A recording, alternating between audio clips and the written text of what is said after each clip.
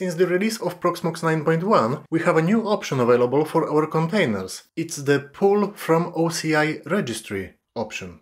This basically allows you to run Docker containers directly on Proxmox, in a similar way that you run your LXC containers. You no longer need to create another LXC or virtual machine, install Docker on it, then run a Docker image there. Now you can simply pull those Docker and OCI images directly from remote repository to Proxmox using this little button, the same way that you pull LXC templates. But maybe before we run those containers, let's talk about that OCI thing. Why can't they just say pull Docker image here instead of pull from OCI registry, yes? Or other question, is the OCI image different than the Docker image? And the answer is they are basically the same or compatible, as the difference is more legal than it is technological, I would say. But to explain that, I think the best example would be with the Lego bricks. You know the Lego, everybody knows Lego, yes? It's a company that makes plastic bricks, we all know as Lego. And this locking mechanism for those bricks was patented by Lego, so no other companies could make bricks exactly the same type as Lego did. But when the Lego patent expired, other companies started making the blocks that look exactly the same. They look the same, they smell the same, they are basically the same. However, for legal reasons, they can't call them Lego blocks or Lego bricks. Because a Lego is a company and a brand, and other companies cannot use this brand name. You are not allowed to use a Lego brand on your own product. And it's similar here. Docker was the inventor of Docker images. They invented the way how they are built. We still have Docker build tool, for example, yes? They also figured out how to run them, and the problem really was that Docker is a private company. And many people didn't want to build any solutions having in mind that the technology is owned by a single private entity. And that's where the OCI came into play. Docker simply acknowledged that problem and released all the information about this technology so it could become the open standard. And it's no longer bound to a single private entity. So nowadays, we can assume that Docker and OCI images are simply the same images. I hope it explains a bit. We are talking about the same containerization technology. Now the funny thing, the biggest OCI registry will be the Docker hub anyways. Because every time you pull a Docker image from docker.io, you basically pull it from Docker hub. That's what Docker hub looks like. I believe you need an account to actually view the images. If we go to explore, you can see all the images that are available in Docker Hub. But this is not the only OCI registry you might come across. Another big one is GitHub Container Registry, for example. If you go to ghcr.io, this is basically it. You can see these open source repositories, and if we go to trending, you will see which ones are the most popular ones recently. You can change the language, blah blah, and you probably already recognize some of them like traffic, or IPTV, or N8N workflows, very popular recently with N8N automations. And these are these OCI registries you can pull the Docker images from, or OCI images. There are many bit less popular like Quay.io, but you can also have your own registry. For example, in AWS, you've got something called Elastic Container Registry. You can create your own containers and you can push them up to that ECR registry, and then you can pull those images using this button from your own registry in AWS. Okay, but so how do we pull that image? Let's say I want to pull something from Docker Hub. If we go to Docker Hub, we are already here. We can explore all the images available. Let's say we've got Alpine, yes? Alpine Linux, very well known. It says Docker official images. That's cool. Let's click on that, and we already see some things. Like a basic command is docker pull alpine. That's how we pull the image using the Docker itself. Which means I can simply go back to my Proxmox, and there are really three ways I can pull those images. I can simply try what's there. Pull alpine, which means alpine is the only thing I need here. But the thing is, alright, let's run it, alpine. I can query tags. Let me show you what it means. It will show me all available tags, which basically if we go back, we can see those tags here. You usually go for something like latest, but you don't have to. You might want to go for the edge one, or you can pull any other tag that you want. But, and the latest is usually at the bottom, and you can simply download it. But what you can also do, you can scroll down and you can see some branches, additional information here, like this library alpine, yes? If you put this, let's remove the tag maybe. library alpine. As long as you can query the tags, that means it works properly. And I can see I can still query the tags, and I can still choose the latest or edge, yes? Or you can be even more specific and you can say docker.io library alpine. That would be the full path to this repository, to this Docker image. Because what it really is, this is the name of the remote registry, it's Docker Hub basically. This is so-called namespace, and this is the name of our image. Alright, I hope that makes sense. We can query the tags, we can take the latest one maybe, and let's just pull it, yes? I say download, and it takes like 2 seconds, and we can already see that the Alpine latest has been downloaded.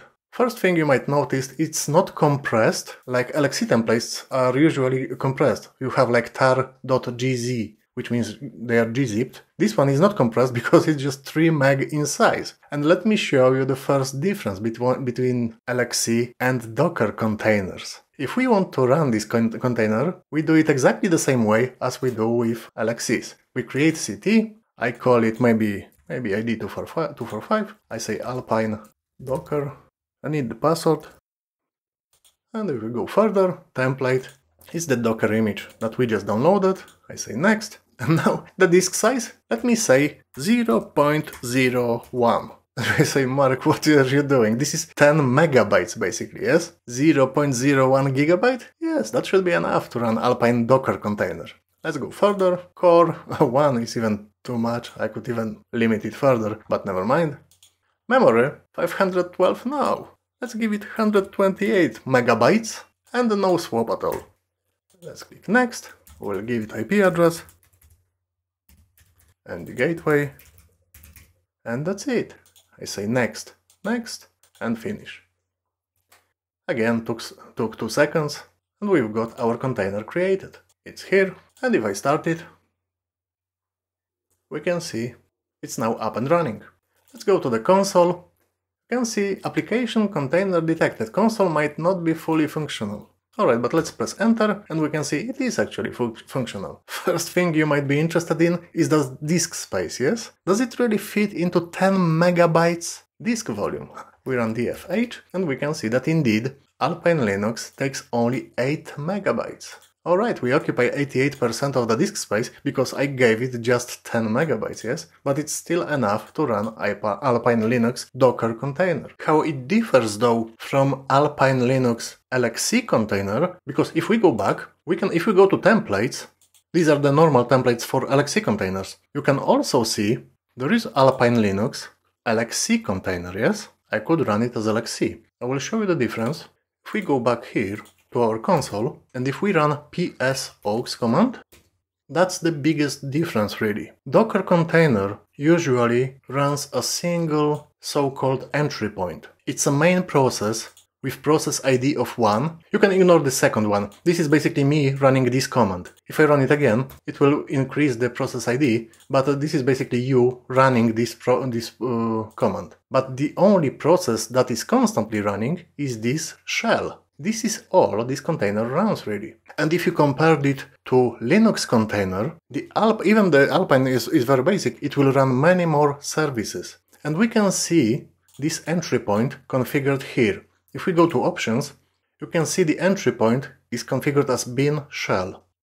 And what it means, if I just type exit, press enter, you will see what happens. It says detach terminating. And have a look, this container is now offline. Its status is stopped. Why? Because I stopped the only process that is running on this container. This is the only process and I've just stopped it. It wouldn't happen if it was LXC container, alright? But I can now go back and just start it, and it will take like 2 seconds and it will be up and running again. It's not a problem. It's just something to bear in mind.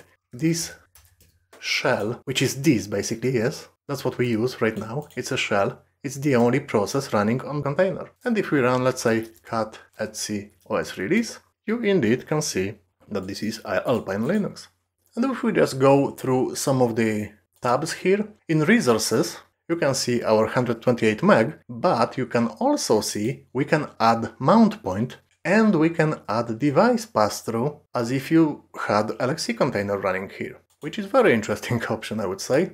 and should simplify a lot how you run some services on your Proxmox. And then if we go to options, we talked about entry point, but let's have a look at the environment. This is simply where you add your environment variables to your Docker container. You might want to add some variables, that's where you do that, using these options, environment. Currently only path is specified, but you can add additional ones if you want to. Okay, so let's maybe go here. I will say exit. It will shut down this container. Now let me remove it. And now, if I want to pull something from different registry than Docker Hub, then I need that full path, okay? Let's say you want to pull something from that GitHub container registry, yes? Maybe Home Assistant. Bear in mind that you need the full path then, because Docker Hub is kind of assumed here as a default repository. But if you want to pull from GHCR, you need to put it here, ghcr.io, let's say Home Assistant, and it's a Home Assistant again. If we query the tags, we can see the tags, yes? You can scroll down to see the tags available, but if I remove that GHCR and leave just this, and if I query the tags, you can see that without this registry host, it kind of assumes that it's hosted in Docker. And in fact, this image is not hosted there. It's hosted in ghcr.io, yeah? That's why we need full path.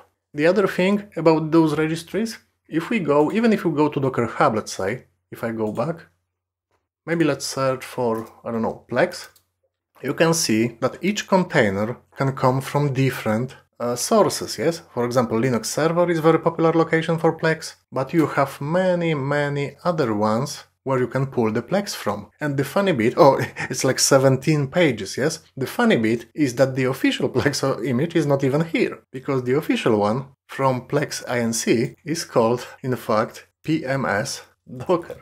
And you can see that official Plex media server Docker repo, and you need this like 500 million pulls, and that's the one you want to pull if you want to have like a official Plex image. And you can see all the information here, yes? You can see it runs on port 32400, and you can pull it using this command.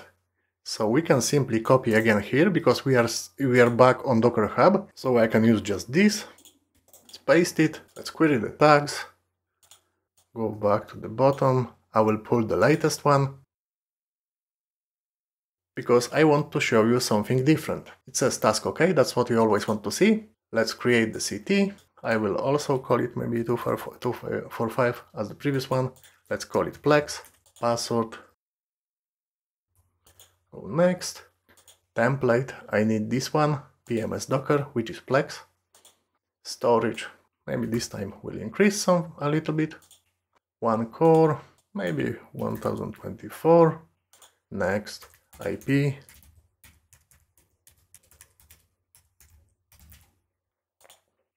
Next. It says detected OCI archive, and it's task OK. Which means we can now start our container. It again says application container detected, console might not be fully functional. And on this occasion, if I press enter, in fact, it doesn't do anything. And you might be thinking, what's going on here? So first thing, we still can access the Plex server, because if I go to HTTP, not S, but HTTP only, yes, to 192.168.1.245, this is the IP of my Docker container, to port 32400/web, we can see, in fact, Plex is up and running. It says application is not hosted by Plex, of course, because I host it on my Docker container with this IP address. But so how do you get to that, how do you get console output? What you have to do, you have to go back to PVE and you say pct enter and then the container ID, which is 245. And you can see you are logged on to your Plex. But why this way? Why I can't access it as I did with the Alpine? That's because this Docker container is different. If we run ps-aux, you can see many services running in one container. And in fact, if we go to that Plex, if we go to that options, that we explored for Alpine, we can see now the entry point is different. It's called /init. And init behaves like a system container, which means it behaves like an LXC container. It's not a single service, it's multiple services. And you won't kill it by simply exiting one of the services. And another thing, if we go back, I have to run pct enter again. If I say cat etc os release, we can see that Plex is basically running on Ubuntu 24.04. If you can see, because if you go here and in options you have the init as an entry point, that basically means it's a system container, equivalent of LXC container, so I know it's confusing. So you can see like the differences between those LXC containers and Docker containers sometimes might become very blurry. But for me the most important bit is that it works surprisingly well, this technology, at this very early stage. Remember that it's still technology preview, so it's not even beta. This is simply the stage where Proxmox wants to figure out if it's worth pursuing to develop it further. And I think it is. Of course, for me personally, like support of YAML files where I can create multiple containers by running just a single template file would be a nice addition, but the fact that this thing already works and it's so easy to use, it's really, really refreshing, I would say. And by the way, the environment, if you click that, you can see you have many more environment variables here, but you can still add as many more as you want, yes. And also remember that if you want to learn more about Proxmox, about Linux, Docker containers, or stuff like AI agents or n8n automations, then please visit Automation Avenue platform, where you will find loads and loads of very interesting and useful materials. That's it for today. Hope that was helpful, so thank you for watching.